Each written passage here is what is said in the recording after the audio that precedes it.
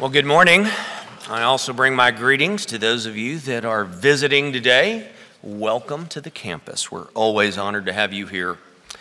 It is a privilege to introduce our speaker today, Dr. Charles Swindoll, Chancellor Emeritus of Dallas Theological Seminary and Senior Pastor Teacher of Stonebriar Community Church in Frisco, Texas. We are delighted to always have him on campus many times throughout the year and throughout the semester. Dr. Chuck Swindoll, or simply known as Chuck, again serves as our Chancellor Emeritus. His name is probably familiar to many Christians around the world.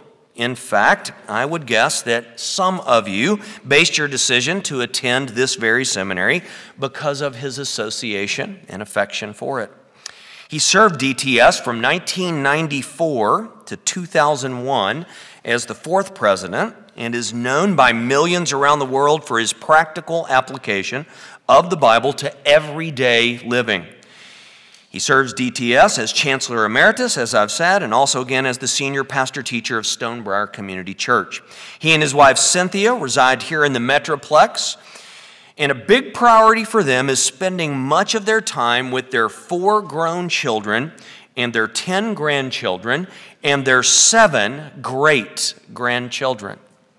So it's always an honor to have Dr. Swindoll with us, and so would you please join me in welcoming Chuck today. Thanks, Mark. Thank you, Chuck. Thank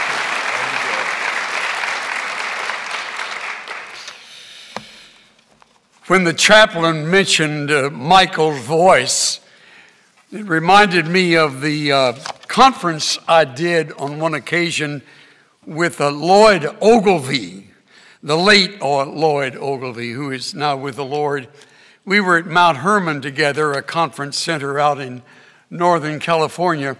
And if you've ever heard the voice of Lloyd Ogilvie, like the sound of many waters, I mean, this angelic, deep voice. I got up and felt like Mickey Mouse when it was my turn. Some voices are just made for a pulpit. So you'll put up with mine since it was not made for a pulpit, but I've adapted to it. I was shocked when I sat where you're sitting in Schaefer Chapel back in the summer or the early fall of 1959. I was a first-year student sitting, not knowing what to expect from the chapel speaker. I was really in for a surprise. I think it was either his opening line or the major line of his message when he said, when God wants to do an impossible task, he takes an impossible person and crushes him. That put a chill down my back. Even though I just recently come out of a tour of duty in the Marine Corps, even though I was at that time approaching my mid-20s, I had not been crushed.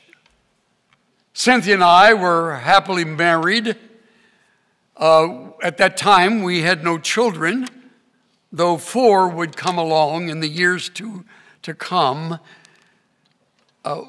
We had known the love of one another and of so many friends. Our arrival at the school was an answer to prayer, and my even having a place and a desk at the school was just an act of God, for which I, to this day, do not cease to give thanks. But crushed,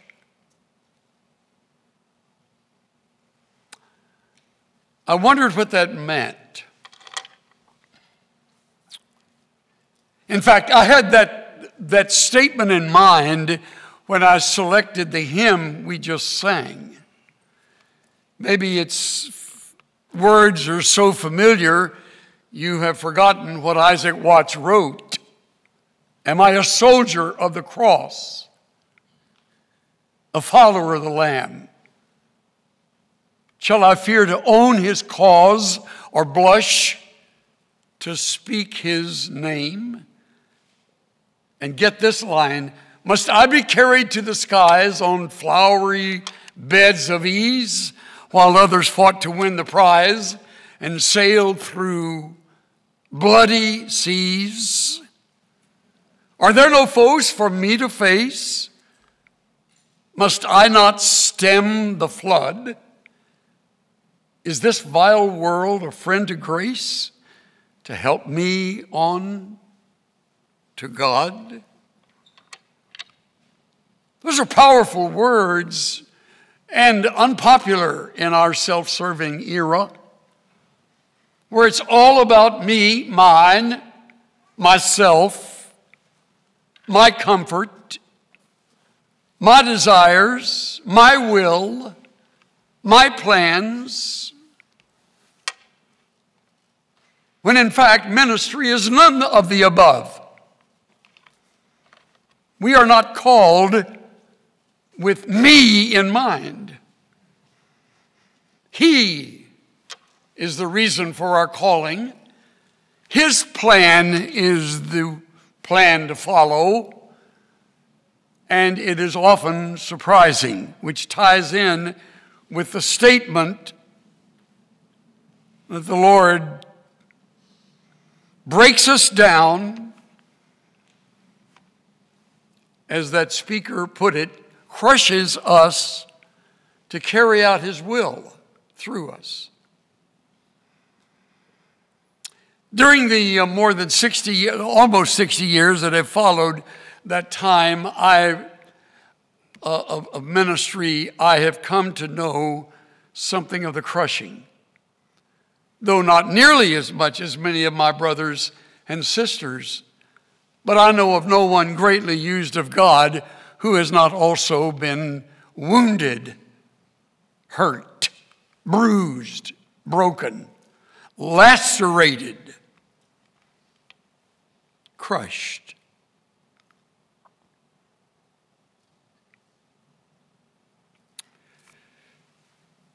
It's an essential part of his plan. I call it the crucible that God puts us through.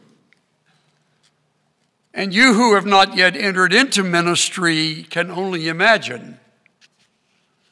And you may even wonder if that's going to happen in your life. And I will tell you, it will. Though I cannot tell you how or when, it will. He will break you. He will shape you into the image of his Son, whatever that may take. And the crushing will often be very, very difficult to bear. This ties in with my theme during this academic year. I want to speak on the pros and cons of ministry. During this fall semester, I want to talk about what makes the ministry so challenging. And then the spring semester, I want to address what makes it so fulfilling. Lest we think it is all crushing. It certainly is not. But some of it is. And it's that part that becomes disillusioning, because we didn't expect it to happen. Even though people tell us, as I'm telling you today, we could never guess how it will impact us. I've already talked about two areas that make the ministry challenging. On one occasion, when I was here earlier this semester, I talked about the people who are around us, who are difficult people to deal with. They cause a great deal of challenge for us when we serve our Savior. Difficult people. And then the next time I was here this fall, I talked about the human characteristics we bring into ministry, especially those fleshly, carnal characteristics that we don't leave behind. We're not rid of them when we enter the halls of learning or the ranks of ministry. You carry yourself with you. Your bad habits here or bad habits then, later on. Your ugly side remains your ugly side. And it doesn't go away just because you have earned a degree at a seminary,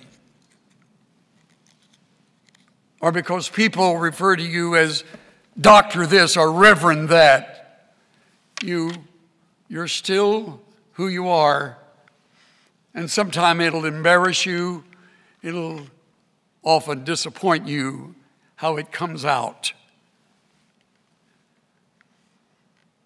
We simply cannot rid ourselves of the old nature.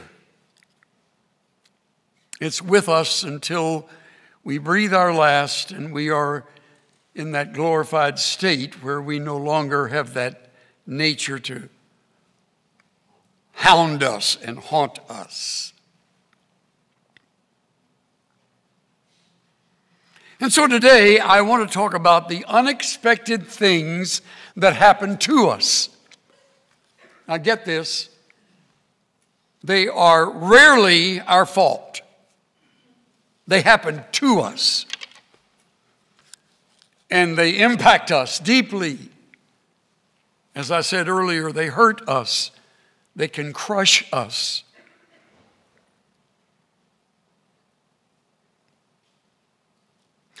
And unless we realize they are all for our good and for our God's glory, we'll resent them. We'll even resist them. We may even try to deny them. But there they are nevertheless. Before I turn to the scriptures and illustrate these things from God's word, let me turn first to a very interesting commencement speech. It's delivered by, well, an unusual source. First of all, the audience is a group of 9th grade graduates. Rather modest gathering. And the Chief Justice of the Supreme Court is the commencement speaker, John Roberts. Now, he's the commencement speaker because one of the 9th grade graduates is his son. That's how that happened.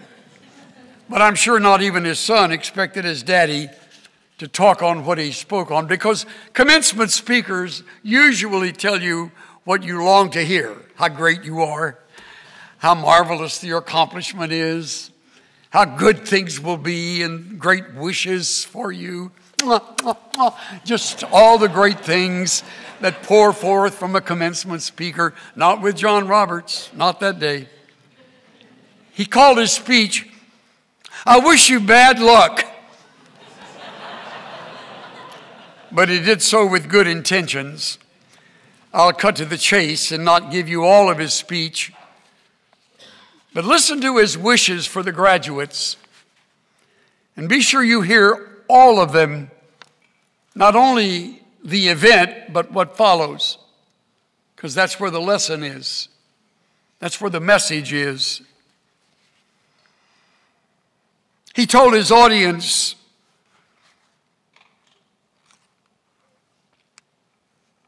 "From time to time, in the years to come, I hope you will be treated unfairly.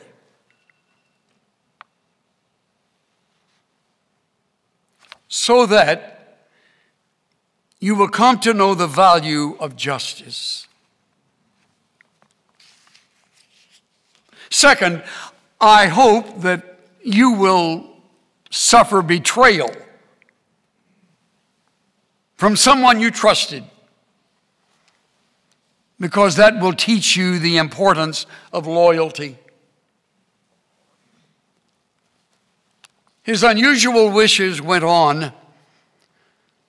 So he adds, sorry to say this to you, but I hope you will be lonely from time to time,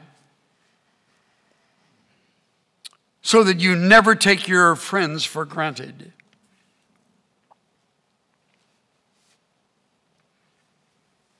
And he added, and when you lose, as you will from time to time, I hope every now and then your opponent will gloat over your failure. It's a way for you to understand the importance of sportsmanship. And I hope you'll be ignored, so that you know the importance of listening to others.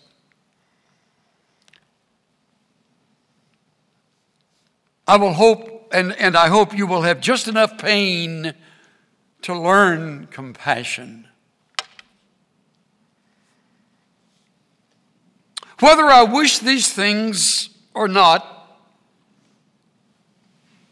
adds Justice Roberts, whether I wish these things or not, they're going to happen.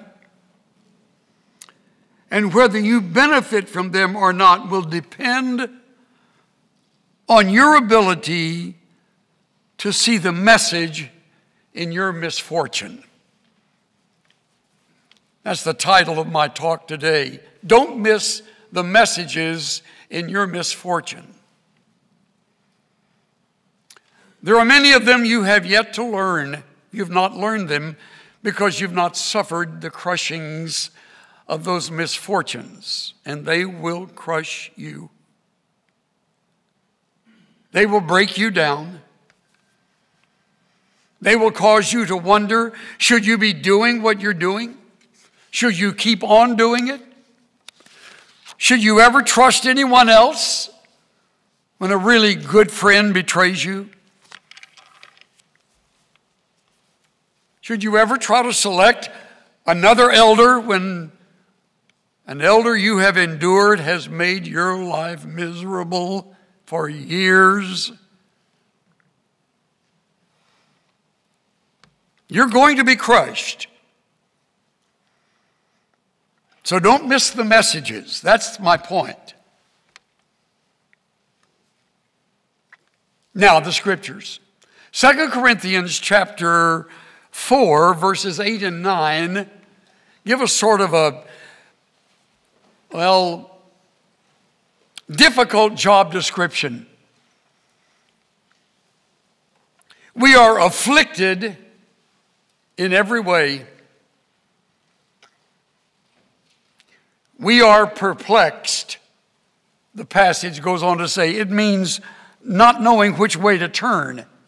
Several render this in paraphrases. We are at wit's end. You'll be there. You'll be there. We are afflicted. We are at wit's end. Third, we are persecuted. And fourth, we are struck down, knocked down. Now, each of them has a contrast, the benefit, the message, and the misfortune. I'll not get into from this passage. The point is, you will be pressed on every side. You will be bewildered. You will be at a loss to explain why this happened. And you'll be knocked flat down, wondering if you'll ever get back up. Yes, that will happen. Right now, it doesn't seem possible. I understand that. That's where I was in the fall of 1959. I thought, well, he must be talking to some of these guys around me, because crushing is not in, that's really not part of my MO. I made it through the Marines. I'd make it through anything. The stuff I've had in ministry would make the Marines look like, I don't know, knitting daisy chains in the Scouts. You ain't seen nothing yet till you enter the ranks of ministry. And I'm here to warn you. I'm here to help you enter those ranks realistically.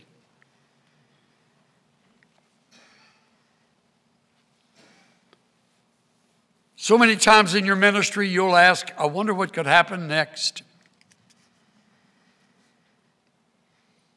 And here's the really confusing part.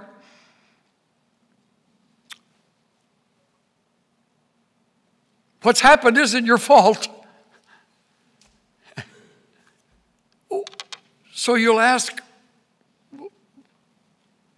what did I do to deserve this? You really did nothing. It's happening to you. Like a really good friend of mine I had lunch with. Let's see, it was, I think, early this week. He's involved with us at Insight for Living. While engaged in ministry, he gets a phone call from home.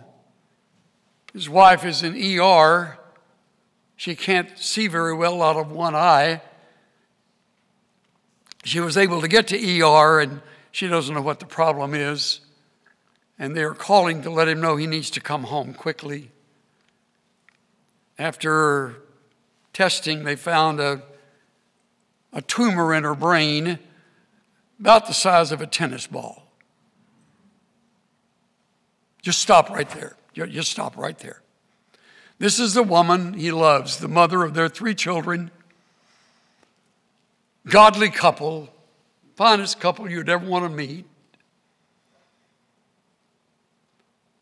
Going blind in one eye from a tumor, and their words were, it's got to be taken out. It wound up being a cut from here down to here. And they got it all, but they didn't know the details of this. I told Scott when I heard the story again from him, I said, you know, all of us had our hearts go out to your wife, but I got to tell you, I identified with you. How that must have felt. And by the way, the ministry goes right on. I forgot to mention that. It just goes right on. Sunday comes next Sunday. Sound like Yogi Berra here. Next Sunday, Sunday happens. Yeah. And next Sunday, and the following Sunday, as the tumor has been growing, as surgery has happened, as the neurosurgeon who is so qualified, he's known as the artist, excises the tumor. It's benign. Is there a better word to use ever in life than benign? And as he puts it, Scott said, you can't even see where she was cut. And she is recovering. But during that period of time, who knew? Could have been you. Could have been your spouse or mine. Things happen to us and they crush us. And we're reading the Bible in a whole new light. Suddenly, it's talking to us about our lives. So when we read words like verses 8 and 9, we're not reading about Paul living through this, though it's true. We're reading our autobiography, our biography. Our knowledge is limited to bits and pieces we can't figure out. The work of the ministry goes on.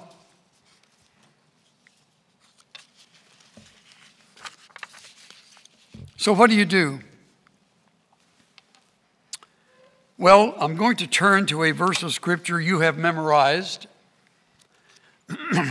And I'm going to use it on purpose so that you will have a whole new appreciation for it, I hope. I'm referring to Romans 8. What verse? Right, 28. And we know that all things work together for the good to them who love God, to those who are the called according to his purpose. You could just give those words out. You just preach those words. Just write those words. But I want you to see them deeply and how they apply. By the way, we need to see the context. Look at the context. Maybe you've never checked it before. Romans 8:28 is preceded by verse 24.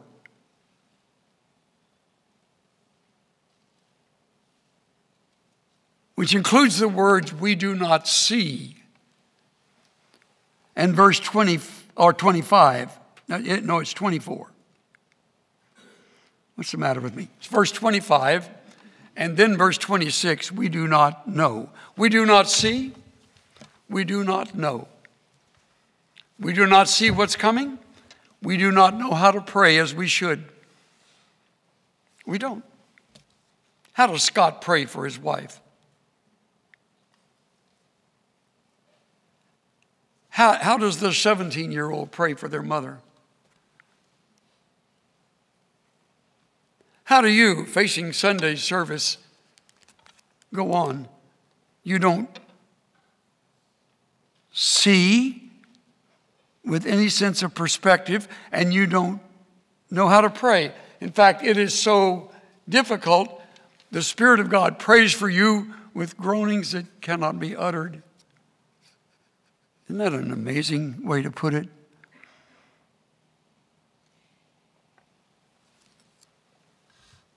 Since we don't see, and since we can't know, then there's only one place to look, and that's up. And there's only one to turn to, and that's the one who sees and knows. And may I add that his ways are not our ways, neither are our thoughts, his thoughts. His thoughts are higher than our thoughts. His ways are better than our ways. In light of that, we look to him with some sense of confidence, and that's where verse 28 plays its vital role. First, we know. Look at that. This is a promise that's to be claimed and never ignored. We know this. We don't hope this is true. We don't guess this is true. We don't just think this is true. We know it.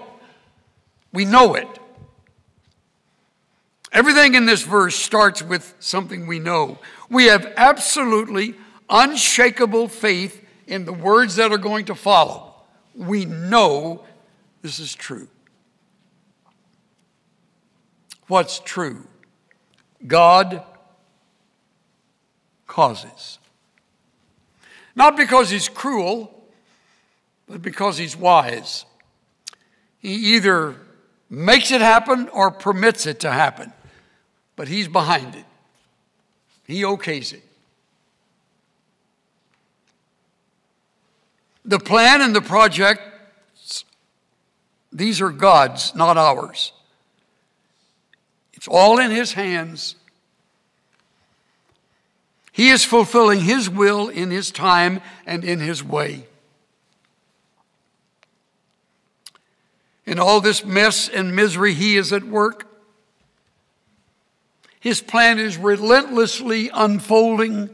He's causing his plan that he doesn't stop to explain to you. To you, it's a storm. George Herbert wrote on one occasion, storms are the triumph of his art. He specializes in storms. Nahum 1:7 speaks of he has his way in the whirlwind and the storms, and the clouds are the dust of his feet. He causes these things. He permits these things. He okays these things. They have his approval.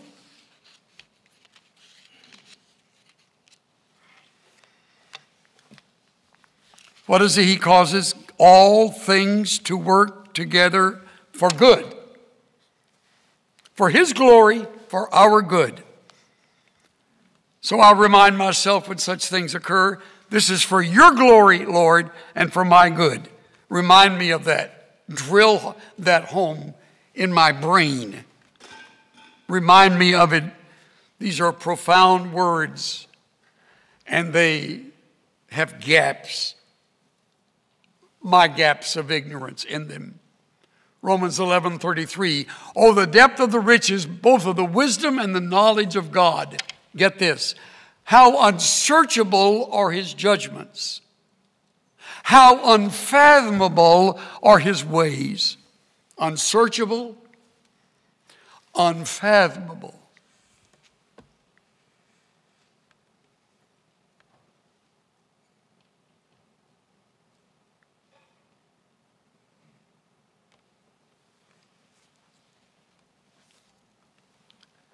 All for his glory and for our good, because they are according to his purpose. You enter ministry, you enter into his plan and purpose for your life. And God immediately goes to work shaping you into the image of his Son.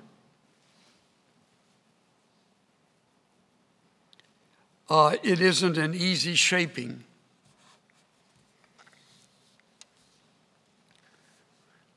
It includes, as I've said, painful, unexpected times when we think we can't go on. And so, in light of that, just as the Chief Justice brought a message to that group of graduates, I want to give you 5 wishes that I have for you along the same line as John Roberts gave at that little commencement address. First, I hope you will not know early success. Let me repeat that. I hope you will not know early success in your ministry. Rather, I hope you will encounter difficulties that will drive you to your knees.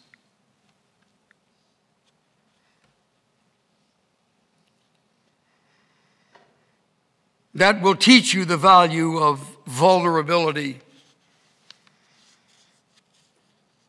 and it will enable you to keep success from ever going to your head. Early success can make people awfully proud.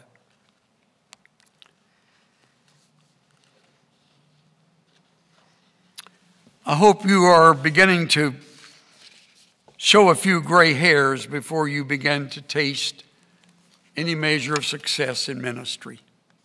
I hope it comes later on. Second, I hope you will experience obscurity and anonymity after you leave these halls of learning.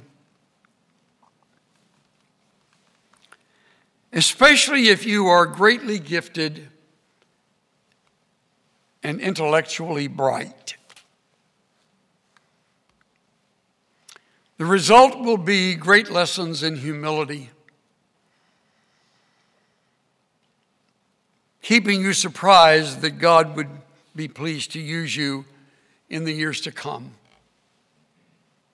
May that always be a surprise to you. I hope you will experience obscurity and anonymity. Remember Paul, shortly after he gained his eyesight back, following his conversion, he went away to Arabia for years. We never know what he did there.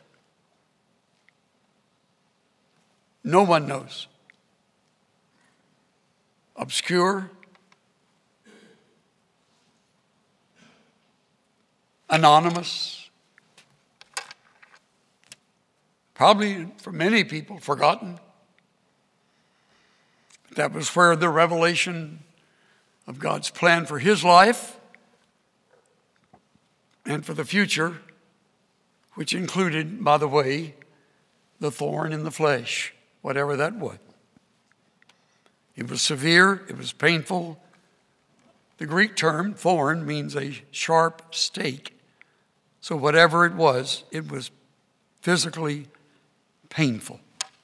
And he lived with it till he died. Easy to forget that. It helped him become the man he was as he was crushed by the thorn. Third, I hope you will fail because you relied on your own flesh to reach certain personal goals. Those failures will be a healthy part of your personal growth toward maturity. You will learn far more from your failures than you will ever learn from your great accomplishments.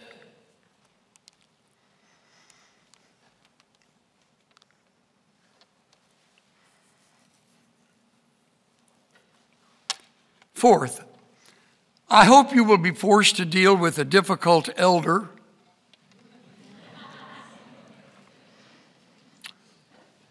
or a fellow staff member who gives you fits.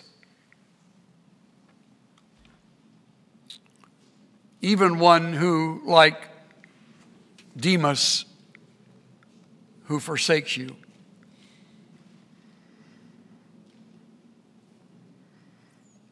I could keep you busy for the rest of the morning telling you stories from my own life where I really relied on certain individuals only to find out they had deceived me. One man carried on a sexual encounter with other women while serving on the staff quite effectively until he was found out. Speaking of that, I know of another individual, now gone, who at the time was a very effective Bible teacher, taught a large adult fellowship class at a church, was the chair of a Bible department at a fine Bible college while carrying on with one of his students sexually. I got a call in the middle of the night from a detective who said he had to meet with me. It was pouring down rain. I said, I'm not coming out tonight. He said, yeah, you will. You need to be meeting with me, because if you don't, and he named the man, he'll be dead in less than 2 days. The husband of this woman that he's having the affair with already has a hitman, and he'll be dead. He's going to kill him. Well, I went out that rainy night. And we had quite a conversation the next day. I confronted the man. He denied it. They usually do. And then I said, you see this fellow sitting at the end of the room over there? We were in an empty room except for the detective with a brown envelope. I said, before you lie any further, see this man over there? Yep. See that envelope? Yep. In it are photographs of you with her in bed. You want to look at the photographs with me?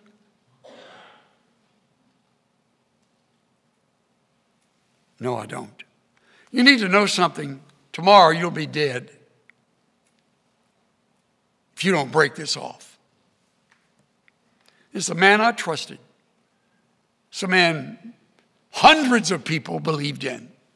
Living a lie.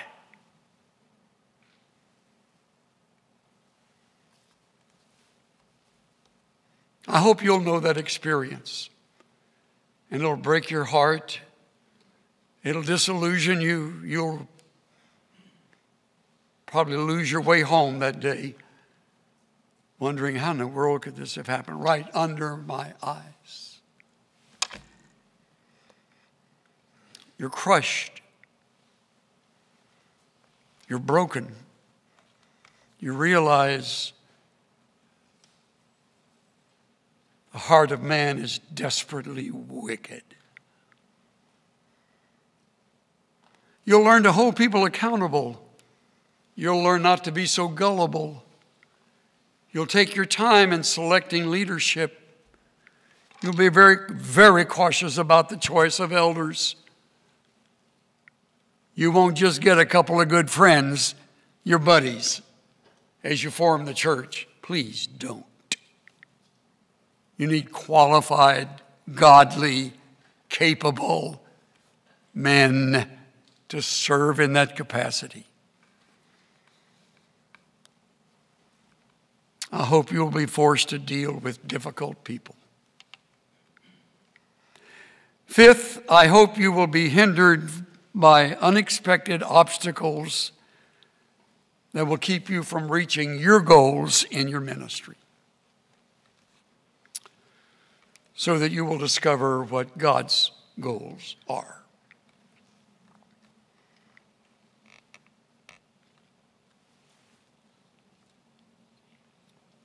By the way, this has a great ending, even though right now you feel like taking your life.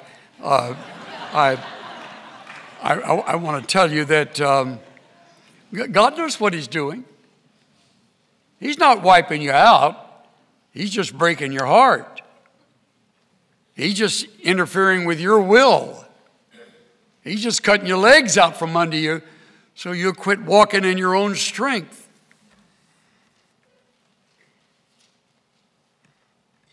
Paul really wanted to go to Rome. He really wanted to make the gospel known to the seat of power. And he stated that. This was his plan, his hope. He never dreamed how he would get there.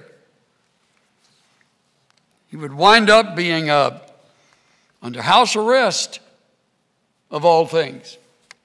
He couldn't even move out of that house, chained to another Praetorian Guard member. And he realized while he was there, those 2 years, hey, this is a captive audience. So he led him to Christ, and tomorrow he led the next one to Christ, and before long he led a whole barracks full of them to Christ, and the whole Praetorian Guard talked about Christ. And guess who they talked to? Well, they had access to the emperor himself. He never dreamed it would come through an imprisonment. And he said, it's fallen out to me for the greater expanse of the gospel. That's a strange evangelistic plan.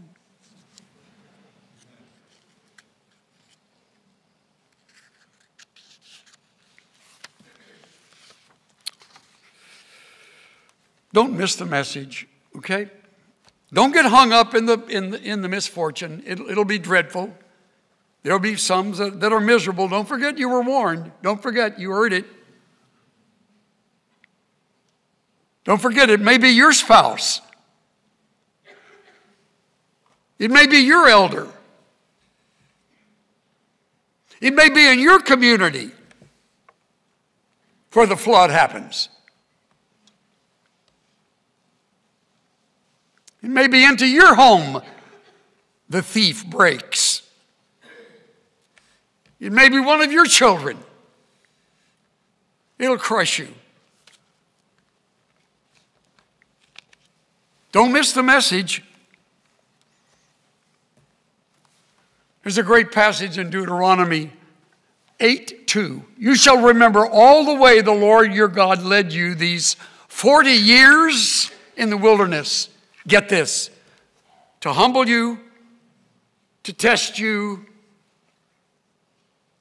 to show what was in your heart, whether you'd keep his word or not. 40 years to humble you, to put you through the tests, to reveal to you what's in your heart. God knows what's in your heart. You need to see it.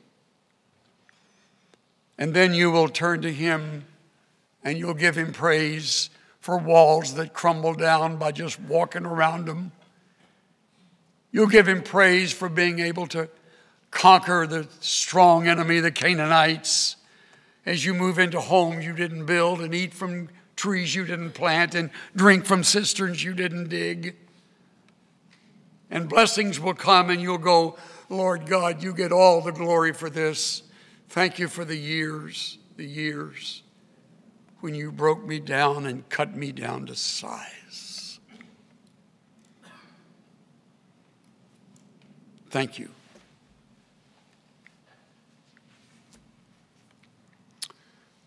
John Oxenham once wrote these fine words. He writes in characters too grand for our short sight to understand. We catch but broken strokes and try to fathom all the mystery of withered hopes, of death, of life. The endless war, the useless strife. But there, with larger, clearer sight, we shall see his way was right.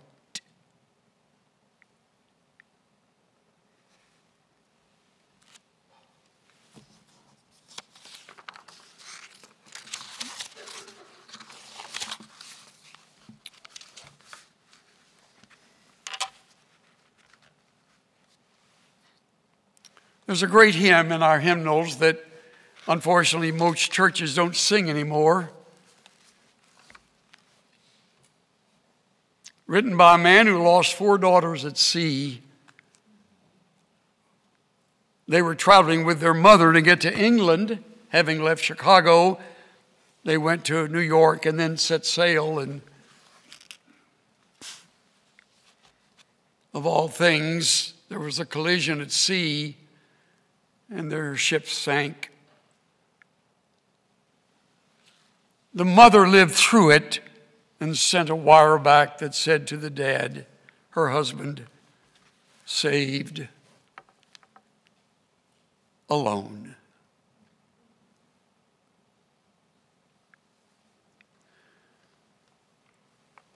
Shortly thereafter, the dad,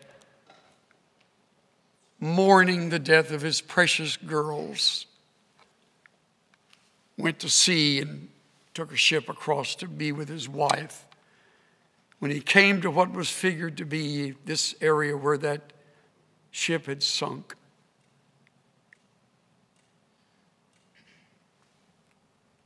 he stood on the deck of that ship and wept. And later wrote, when peace like a river attends my way, when sorrow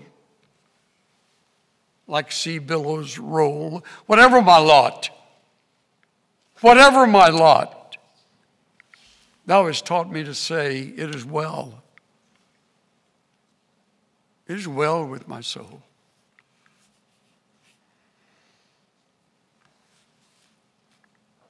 Horatio Spafford did not miss the message,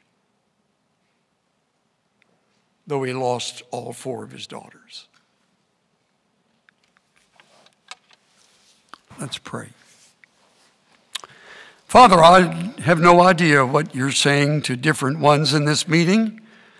I don't know most of these men and women, but I do know this. I know you. And I've trusted you throughout my ministry, even when I didn't know which way to turn. Thank you for never leaving me in the lurch. Thank you for teaching life's hardest lessons when I couldn't even explain why they had happened. We do pause now, asking you to get us ready for whatever you have for us, knowing that when you want to do an impossible task, you take an impossible person and you crush him.